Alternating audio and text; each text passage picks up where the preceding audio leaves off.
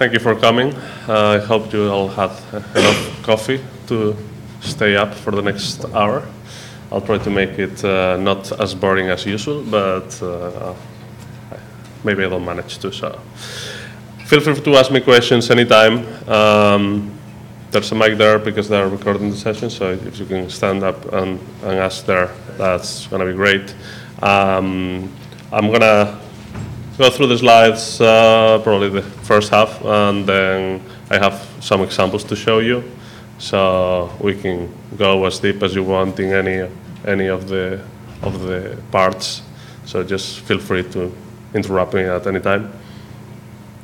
So who I am, so that's my Twitter handle if you want to tweet about the session, how great it is, how amazing, great, all the bad things too, so I know who you are.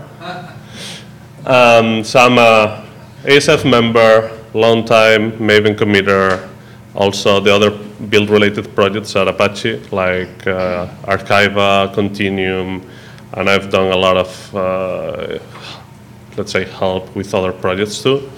I've been involved in other projects at the Cliff Foundation, Sprint Security, FOG, you name it, Puppet stuff. So I try to contribute as much as I can, mostly because I want my code to be released on those projects. So that's always an encouragement.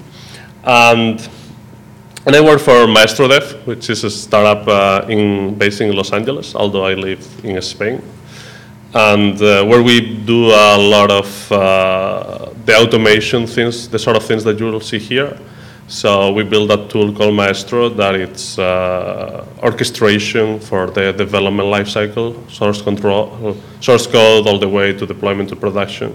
And so we basically automate all these steps in a way nicer way than that can be done with all the individual tools. So a little bit of how we got here on the automation world. So you are familiar with Agile, I suppose. Who's using Agile methodologies here? Yeah, some people are wondering if they do it. So we have all this planning, iterative development, continuous integration, release soon, release often. So what we've been through is moving from waterfall methodologies where releases don't happen that often to a model where we do releases pretty often, even several times a day. So there's people that actually do that. It's like unicorns. They say they exist, but nobody's seen them. But there's some people that actually do that. So several continuous releases. A lot of people just think about Agile in a different way. So that's not what I'm going to talk about. I'm going to talk about the real Agile methodologies. And what we're trying to solve on the, let's say, continuous deployment side is with Agile, we try to avoid the fear of change. What's going to happen when I make a release and I push this into production? Something really bad is going to happen. The deployments works in my machine, and all these different teams working on different silos or sections, like the developers do their own thing, and then the operations people do their other thing, and they just throw stuff from one to another, and sometimes not in a very nice way. So what happens is that developers, their main focus is on change, getting new features out, doing more stuff, anything that the business asks for, while the operations people are trying to make everything as stable as possible. So these two concepts kind of clash sometimes. So obviously from the Agile manifesto, so what this is exactly what we're trying to do, focus on the processes, on the people, and make sure that everything goes as nice as possible. So on the one hand, you have the ops requirements. When you're a developer, kind of they look like that, something really complex that you have no idea how it's supposed to work. So you have all these combinations of configuration, operating systems, and you can have that in multiple environments. And so for a developer, it's like, how can I deploy this in a repeatable, consistent way to production without manual steps? So as automated as possible. And obviously with the cloud, you have the same problem, but how do I do this across hundreds of machines? So there's some solutions. It's not always as simple as it looks. There's some solutions are very simple, but they're not always right.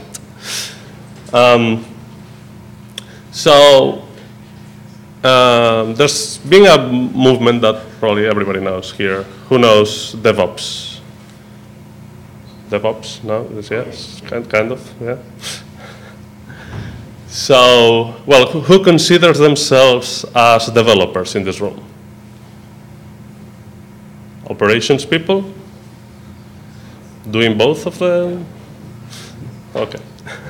It depends how big, usually it depends how big the company is. You may end doing anything, and even sales. And,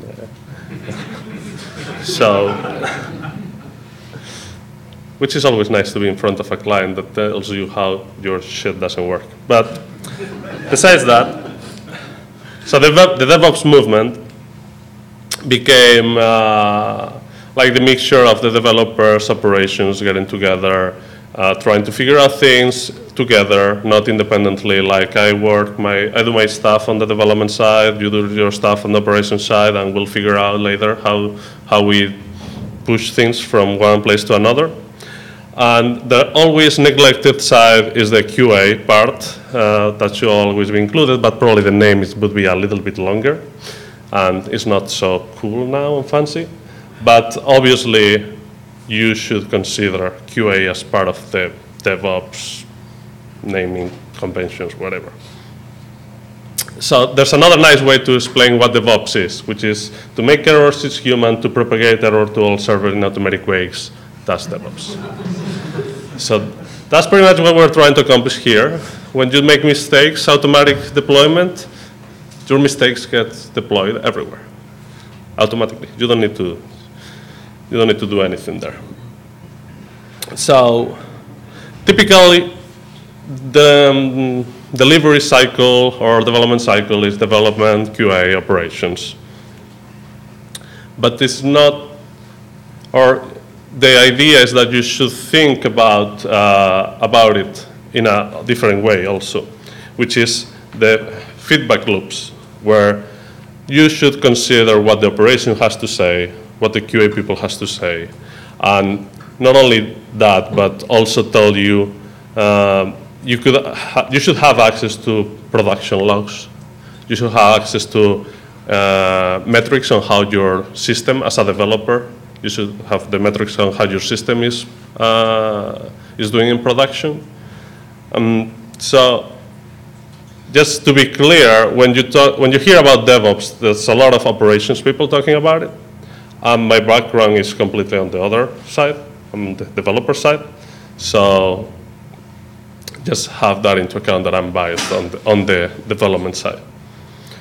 So, when you are a developer and you need to push things move your development into production, you have to have into account things like what packages needs to be installed, what versions of those packages, but also you have the feedback loops like QA people telling you how testable is your software, how you should change things during development to make your software more testable. And what I mentioned before, like production, you should be able to get metrics and logs, and people from operations can tell you what security updates you need to do in your software and so. So it's not always about the tools, but really it's a methodology or a movement. But without the tools, there's no way you can actually do it, right? The same way you can do continuous integration with shell scripts, that's not probably the best way to do it. So something that Patrick Debois said, he's the one that coined the term DevOps. The tools can enable change in behavior and change the culture, same thing like the Gutenberg printer did, right? So it's not about the tools, but tools are really helpful. But you'll find out there also people that, the same way that everything is cloud-enabled nowadays, now there's people saying, well, their tool is DevOps and something or another, right? So there's 3 key concepts here. One of them, continuous delivery.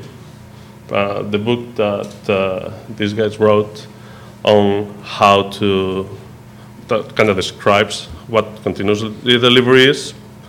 So when you have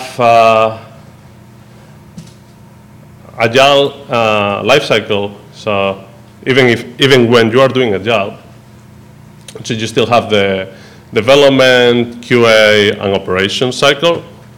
So continuous delivery kind of takes that to the extreme of doing all those phases continuously.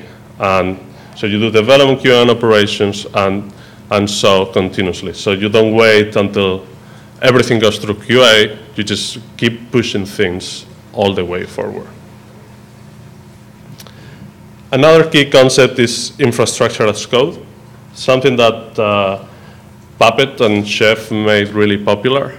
So it's not anything new, but again, these tools make it really easier, nicer to do. There's obviously you can do anything. You could do it before. There was a lot of people and operations doing it before, writing their own scripts to automate things.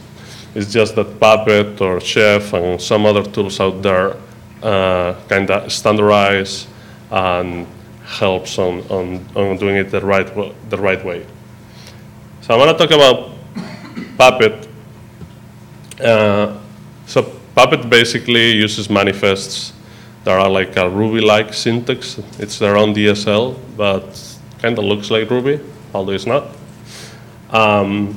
So that's a typical example. So you can execute some commands. You can define files that need to be present or absent, or you can copy files to the machine. So it covers a lot of the different steps there. And infrastructure is code. So you can define as code that I need some package installed, and Puppet is going to run that and install that package for you. So you are defining as code all the infrastructure that you can have in your servers. It's important to mention that it's a declarative model, so it describes the state and not the process. This is a common issue with that people are starting to use Puppet have. So you don't define what are the steps to get to some state. You just define the state. Something like AND versus Maven, for instance. In AND, you describe all the different steps. Maven, you just say what are your dependencies and what you want to do, whether it is building a jar or a war or something. So this is important because let's say you have to create a directory to create a file. So if you need to do things in order, you need to make sure that you define that the order explicitly, because it's the end state what matters to Puppet. And if you run Puppet several times, you also need to ensure that the state is consistent.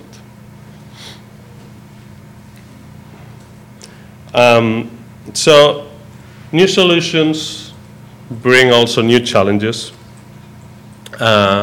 So when you have infrastructure as code, you just need to start applying your development best practices to your infrastructure code. So whether it's tagging, branching, making releases, moving your infrastructure code through the different stages of development, QA, or production. That's really important. So, like we have our Puppet manifests, and we run unit tests on those Puppet manifests that describe the infrastructure. And we make releases so we can easily go back to previous versions and things like that. So everything that is being invented already for development, now you could do it with infrastructure. So who here is able to, for instance, roll back to a previous version of their development project, being able to, for source code, right? Okay, and who is able to do that for infrastructure? Okay. So let's say you install a new package, you deploy there, things don't work, you need to roll back, but you don't only need to roll back your application, you also need to roll back the infrastructure that supports your application. So that's the kind of thing that you could do now with infrastructure as code. You can tag your infrastructure, and you could say this is the version that goes with this version of the application, so they all become dependencies between them. Being able to use them together and rolling back and move forward and replicate them and so on. Another key concept here is the self-servicing. So this is something that became really popular with cloud, obviously. So being able to have infrastructure available for you anytime, and that anybody, any developer can have access to it, right? So that's what you can do with virtualization and cloud. And basically you are giving the developers the power to do all these things by themselves without needing to go through long processes of procurement or anything like that, right? So really what you are doing is reducing the time to market, making shorter cycles, which also helps on having continuous deployment. And with great power comes also great responsibility. You need the developers to understand what that means, right? You have access to this cloud, you can start any machines as you want, but just make sure you clean up after you and things like that. So that needs to be understood too. And there's some tools out there that help greatly achieve this self-servicing. So one of them is Vagrant. So Vagrant is a tool, command line tool on top of VirtualBox that allows you to easily start new VMs from the command line, provision them with Puppet or Chef, and destroy them, just as easy. So this enables the collaboration between developers and operations. So you could just share a base image, a base VM, and with Vagrant you can provision that base VM with Puppet scripts or Chef scripts.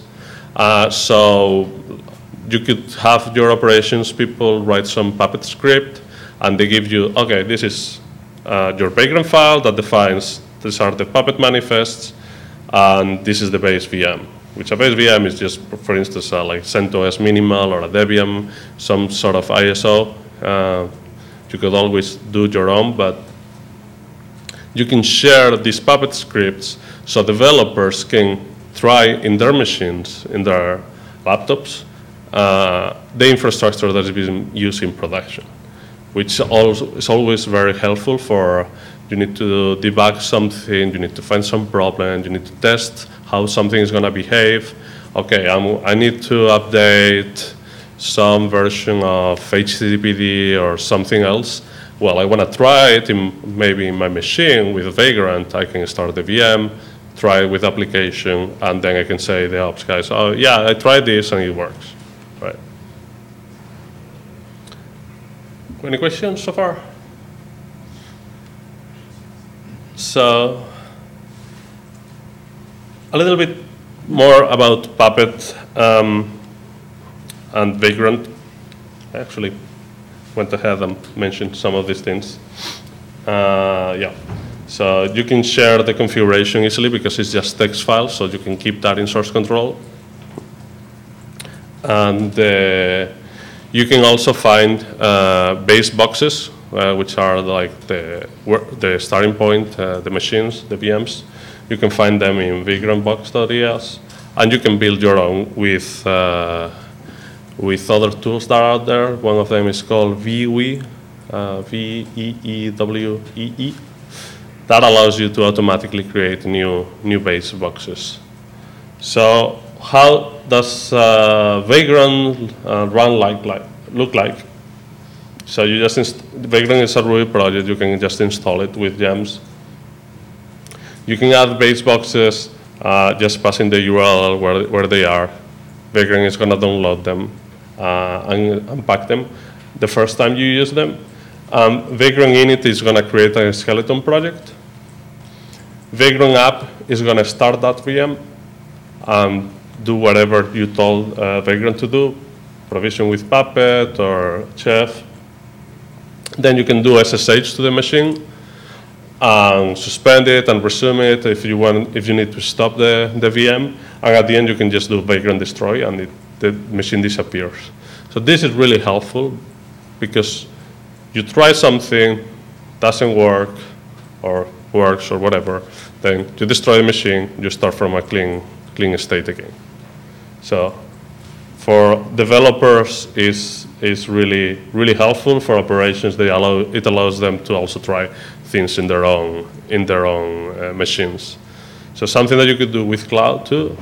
They are actually doing adding support for more than VirtualBox, VMware, since making it more like cloud agnostic or virtualization agnostic. So you could also in the future do VMware images and do exactly the same process. So how does a Vagrant file look like? Basically, you say what VM you want to use the name and where to download it if you don't have it already.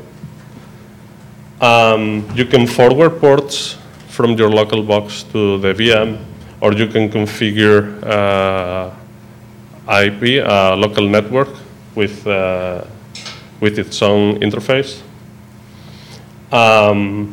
You can share folders between your host and the VM.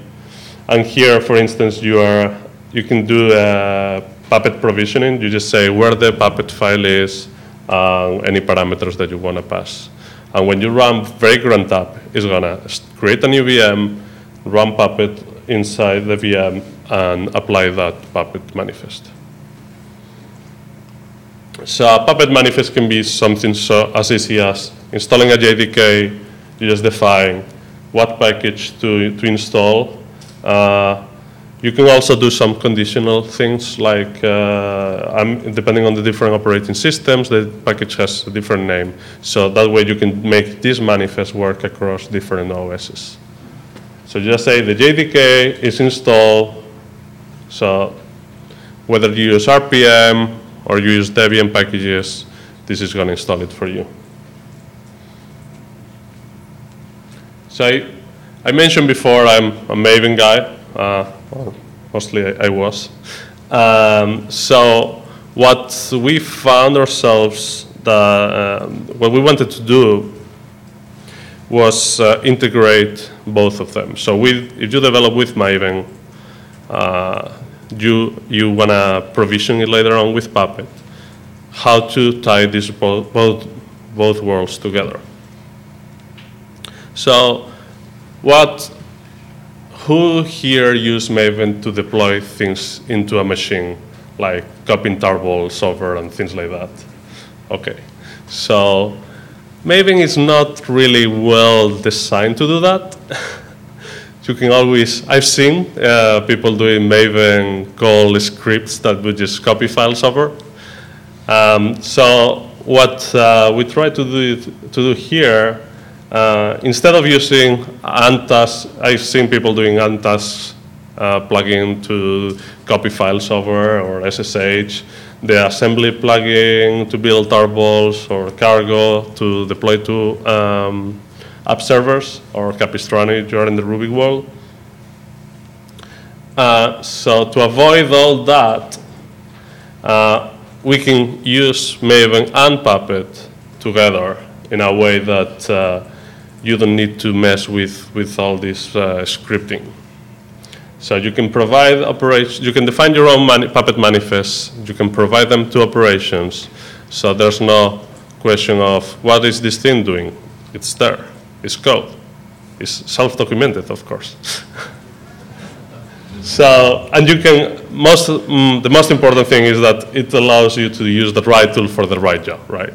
Maven is not done to deploy things, and Puppet is, and the same way that Puppet is not done to build Java projects. So we have created a Maven Puppet module that it's on GitHub that allows you to, with Puppet, fetch artifacts from a Maven repository. So we use the repository as a central piece, central location to share builds and any binaries, and manages them with Puppet, and you don't need any extra packaging like tarballs, building RPMs from your Word files, or anything like that. So it allows you to easily, you can define repositories if you're familiar. So you just say where the repository is, if you need a username and password. You can install Maven with these 3 lines here. You can use different versions of Maven. You can create a Maven settings file with the repository information. So not only to deploy, but also if you have development machines that you want to configure, you can use this and use Puppet. If you've seen the GitHub just released the Boxer project last week, I think. So it allows you to configure your OS X, your MacBook, with Puppet, everything from scratch. So this is something that you could also, do. Like, I want this development machine to have the settings, and everybody in the company needs to have the same settings, so why not use Puppet to provision them? So that's what GitHub does with their own stuff, like installing all the different applications and configuring, and for the new people that join GitHub, so they are up and running really fast. So that's also applicable here. And the most important part is we have created a Maven type that basically you say, where do you want some file?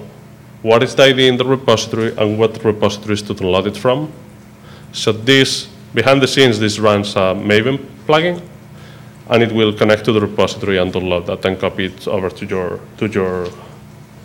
that path that you set. So you could do the same thing with just passing the different group, artifact version, packaging, and the repos. So, questions? You're all shy. You're going to wait until I leave. So, I wanted to show you the examples. So what I have here, let's see how I can explain this. I have, in my laptop, I have running Jenkins and Archiva, repository management, continuous integration tool. I have 3 machines that I call www, Tomcat 1, and DB. Each of them are running already. They have Postgres, Tomcat, and HTTPD, typical 3-tier web stack. You could also have many Tomcat instances and do load balancing, whatever you want to do. And I have a QA machine that has the 3 things installed, but this QA machine is not running. This QA machine is created on the fly and is destroyed at the end of the QA tests. So it's always starting from scratch. So I have this is the same thing. I have the database and the Tomcat server. I have one. You could have any of them. And let's see. So I have, with Puppet, the way to reuse code is having Puppet modules. So let me go back for a second.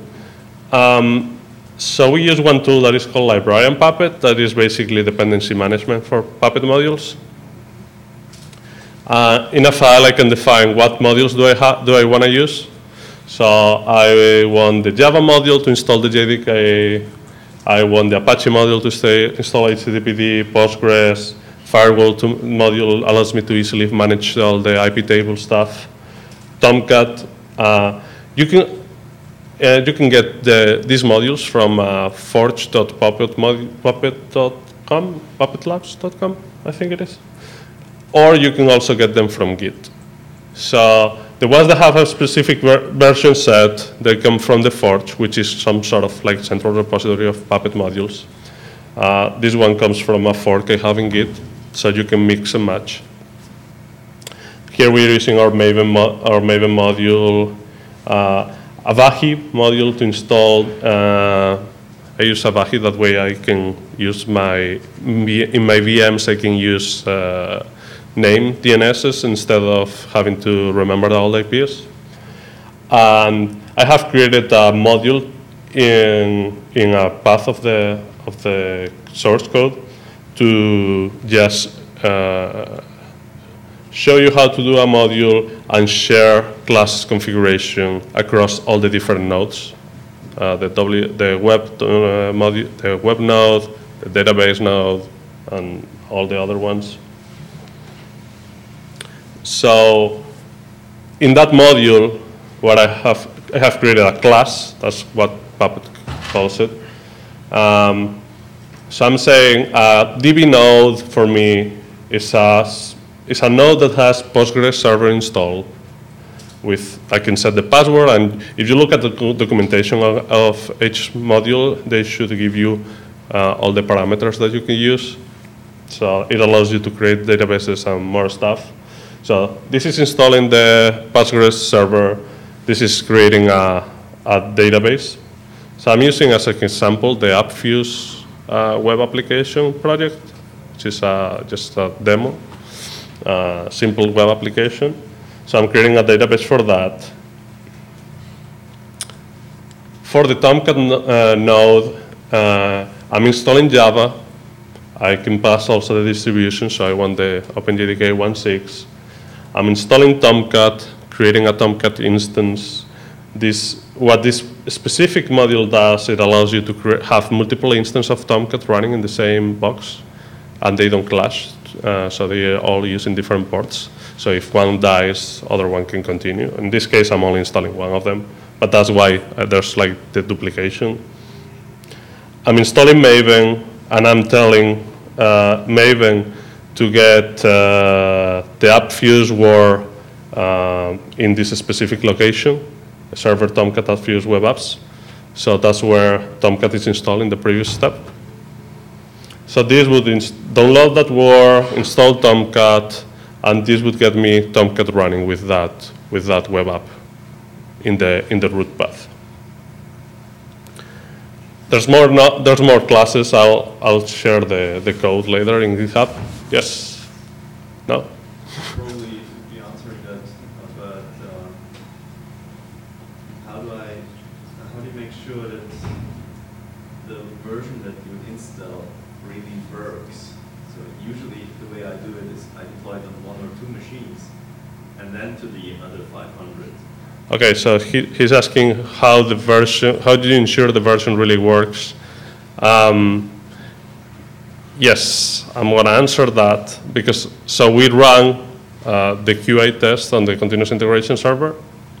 So we do cucumber tests it's with WebDriver. So when we bring up the machine, we test that whatever we want to test, right? Like the app is running there and there's some text showing up. And in the site.pp is the main entry point for Puppet. So I'm importing all the nodes with all the definitions for the different machines. And I can define a parent node that all the other ones will inherit. And that's where I'm installing EPL, repository, and Avahi for all of them. So the Tomcat node, for instance, that would be into manifest nodes. I'm saying any machine that matches that regular expression, so Tomcat 1, Tomcat 2, or Tomcat any number, is going to have all inherits the parent class, so the parent node, so it's going to have the Apache configuration, it's going to have a message of the day, and it's going to use the class Tomcat node that I defined earlier in my private module. So this is what I actually uses the classes in the module. And what I did for a QA node is it has the DB node, the Tomcat node, and the www node. That way I can reuse them. So each specific node will have, the DB node will have the class DB node, the Tomcat node is not going to have the class Tomcat node, and the www is going to have the www node. And this QA has all of them. So I'm reusing the same classes across all the different machines that I'm starting. And you can also run unit tests on your Puppet node, Puppet manifests.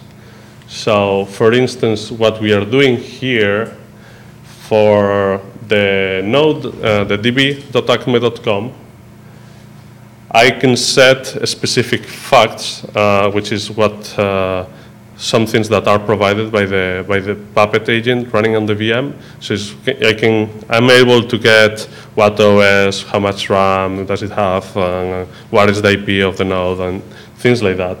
So I can say, provided that the machine has these facts, like it's a Red Hat CentOS 6.3 machine, it should contain the class Postgres server. So you can say, there's a syntax, and RSpec Puppet allows you to say it should contain some package, or it should contain some file, or the contents of some file should match this regular expression. So this is what we use for the testing of the infrastructure itself. All the Puppet manifests go through. So this also checks syntax when you run RSpec. It's going to compile the catalog, the Puppet manifest. So that will be the basic testing before creating any machine with them. And like the www spec is the same thing. I just say it should contain the package HTTPD. So that will be the very first step. And now moving on to some examples. Let's see.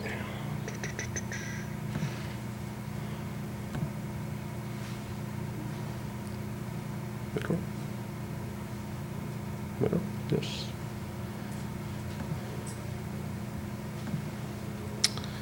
Okay, so I have Jenkins running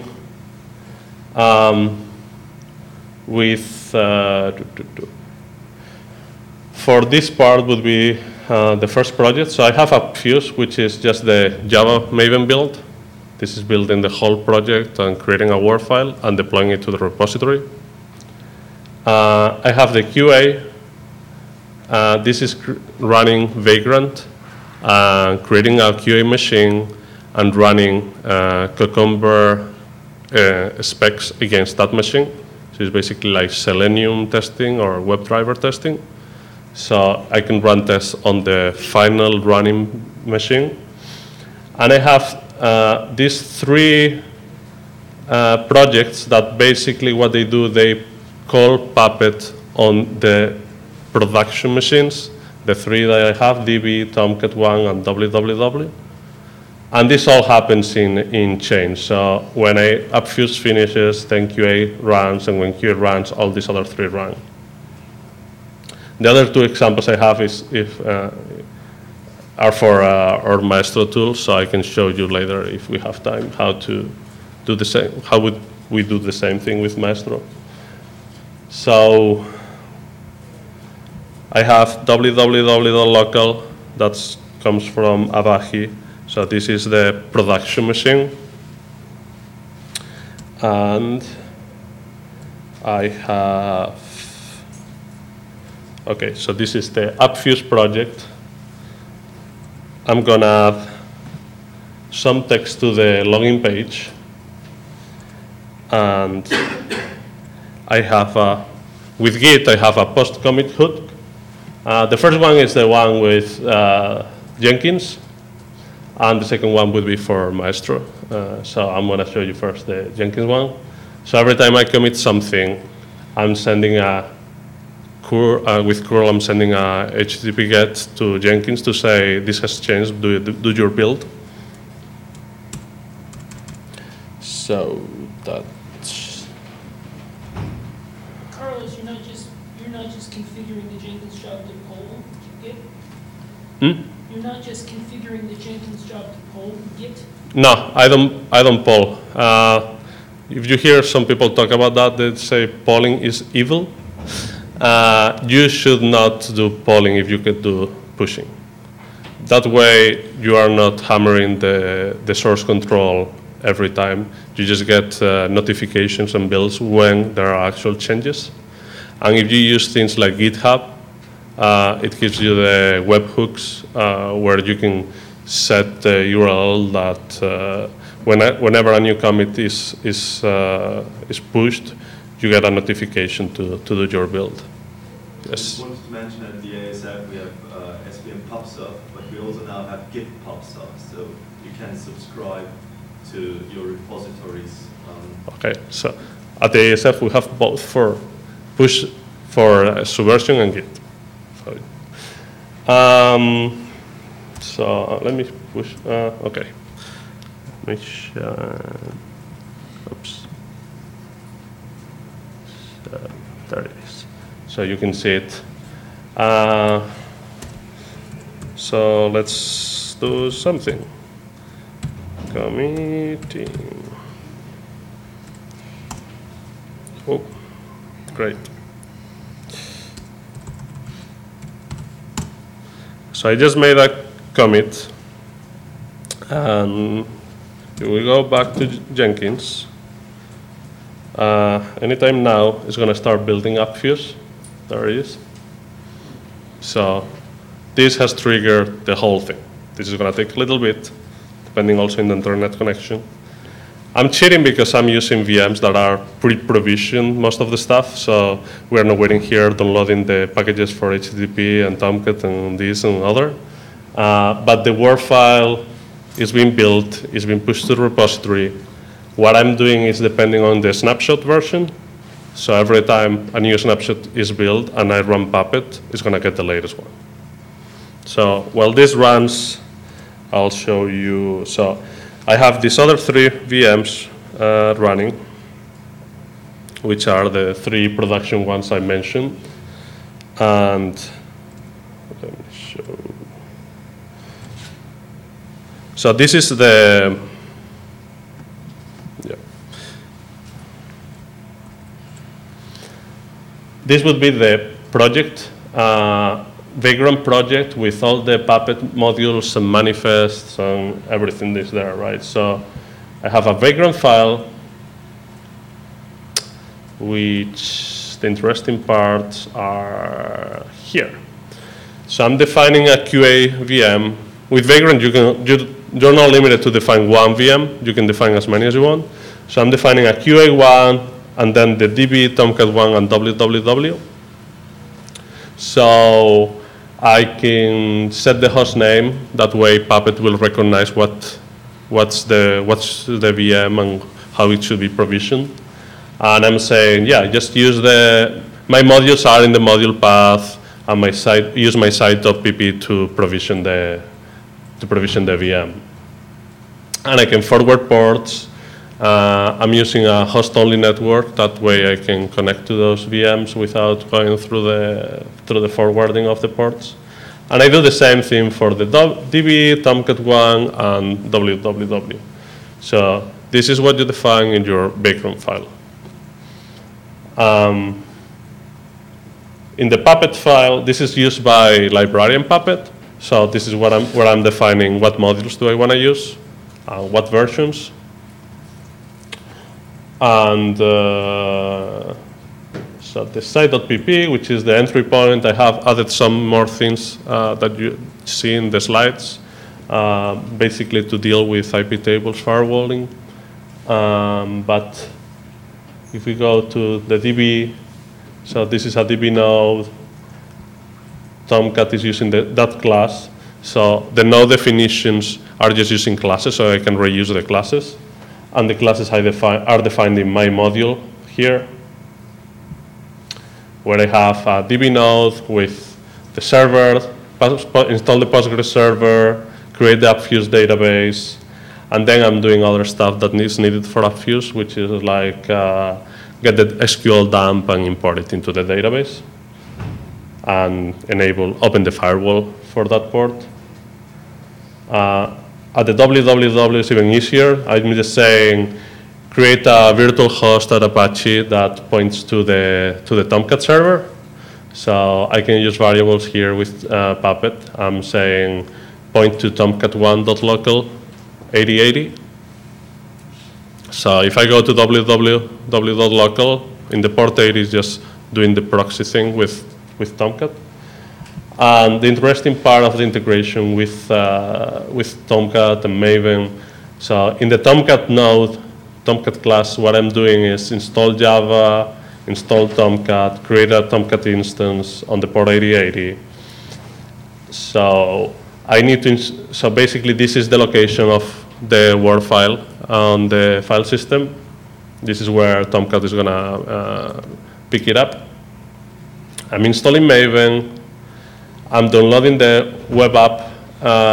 So the web app is AppFuse Spring, and I can use the version that so I can define default values on the top of the class, or I can pass them. So different nodes can have different values. And copy that Word file over the Tomcat web apps directory. And because I'm using Postgres, I need to do a little bit more work there. That's because I just didn't want to change the AppFuse Word file. So I'm doing it on the fly every time I deploy. Unzip the Word file, configure AppFuse to use Postgres. So I'm getting also the jar file for the Postgres JDBC driver, configuring a properties file, just setting the right values, and adjusting the hibernated properties to do some changes, and create any other folder that was needed by AppFuse. So this is the most complex one of the three nodes, but that's the one that allows me to just get whatever it is in the Maven repository and publish it. Yeah. So like, you vary according to, are you in a dev environment, are you in a QA environment, production environment? Where does that variation come in? Because obviously you're getting different properties, values. Yeah, the variation here in the properties. So one of the things that I do for variation is, okay, so obviously the HTTPD needs to know where Tomcat is to do the proxying, for instance, and the Tomcat node needs to know where the Postgres database is. So by default, I use the names here, the defaults. So I'm saying the Tomcat host is in tomcat1.local. That would be my default. And what I'm doing in the QA node is passing that explicitly. So I tell Tomcat in the QA node to use I'm telling, HTTPD to use the Tomcat server that is in localhost. So I don't want it to go to Tomcat 1, which is my production Tomcat server. For QA, I just want to use the local one. You have different nodes to represent the different environments. Right. There's 4 nodes, www, Tomcat 1, and DB, which are like production, let's say. And then QA is something that gets started from scratch and destroyed at the end of the tests, which are running right now. So AppFuse, the build has finished, the Word file is deployed through Archiva, and I have the AppFuse running, the QA tests running. So in QA, what I'm doing is running the dots you see here are the tests passing on the Puppet manifests. So once you validate that the Puppet manifests are okay, I'm creating, I'm destroying with Vagrant destroy, I'm destroying the VM if it existed. And I'm creating the VM again with Vagrant app QA. So I'm starting from scratch. Let me see if I can, yeah, that would be better. So this is creating the VM and then running Puppet. This is failing because of the network, so it's trying to update the packages. But when this finishes, it's gonna finish provisioning. And when it does, what I have set up for it to do is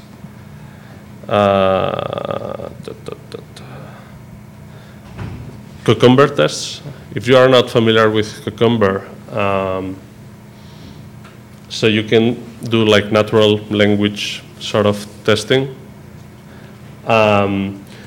So you could do whatever you want to do with Selenium, WebDriver, any other test system out there.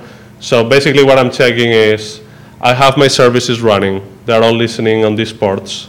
Behind the scenes, this is actually doing the checking that those ports are open.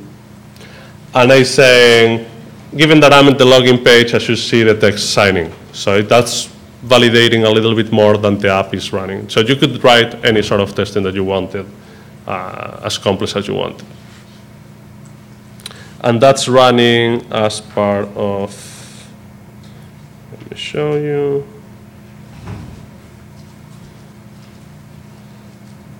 Okay, I'm running Rake, and Rake has, so this is the part where it's running the tests. So fairly simple. It points to, here it is, the where? Oh. Yeah, here is where I configure Cucumber to have to point to the QA server. So it's running all those tests against that. And at some point, this is gonna finish. Oh, what did happen? It failed. Of course. All the demos fail when you are doing them. And okay, closest stream.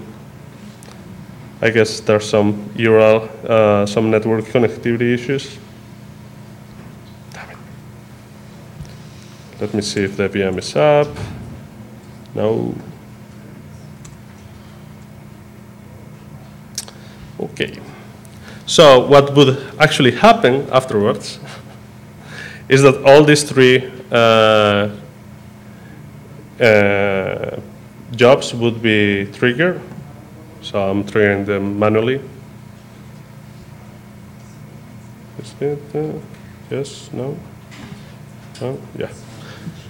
So this is simulating a Puppet run on those, well, it's actually running a Puppet run on those machines.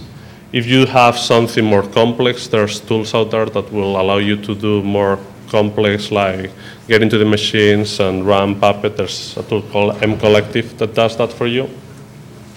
But this is just SSHing into the box and running Puppet apply.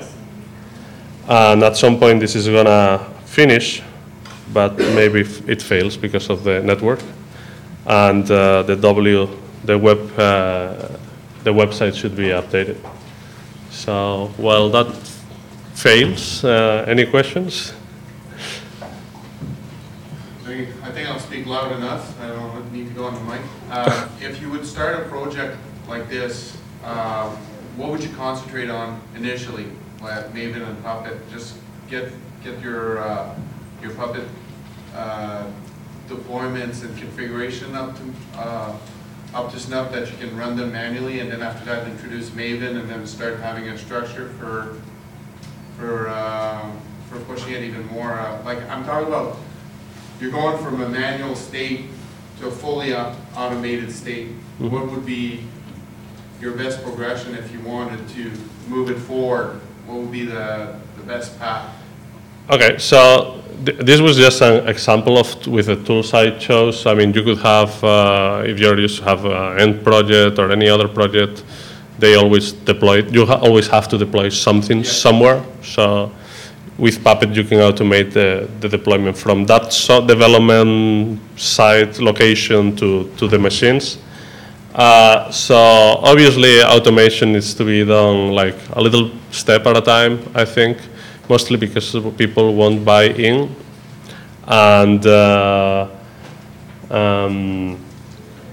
if you're using CI, you can easily keep adding new features, and defining your infrastructure with Puppet is something really cool that you can do and reuse pretty easily. Okay, I'm done. Okay, I have no more time for questions. No? Okay, sorry. They're kicking me out.